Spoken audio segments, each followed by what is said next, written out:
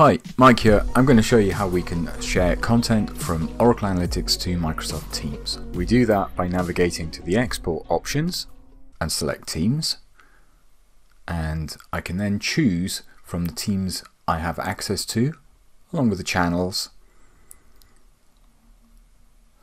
I'm going to share this as a PDF file. Optionally, I can provide a password and provide a message for my colleagues.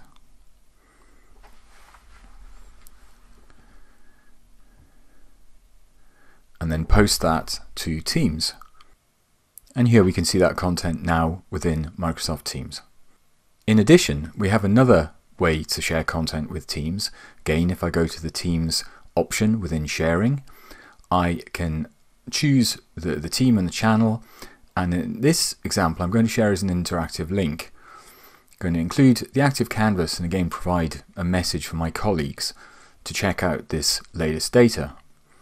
And then when I post that to Teams, in this case, you can see that we now have a link that the user can click on, and if they've got access to that workbook and that data, then they will see an interactive view of that set of visualizations that they can add filters, perform drills as they need to. Thanks for watching.